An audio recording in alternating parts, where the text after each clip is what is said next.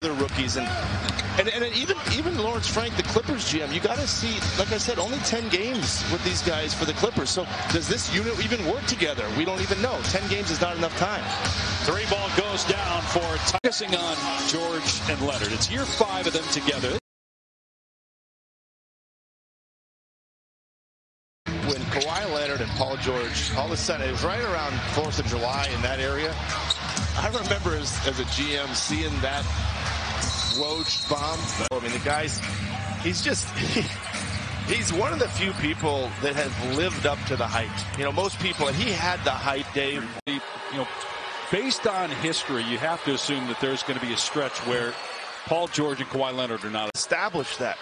And, you know, missing 20 games at a time, 15 games, it just breaks up the rhythm of the season. And also, now instead of Ayton, can they guard? Is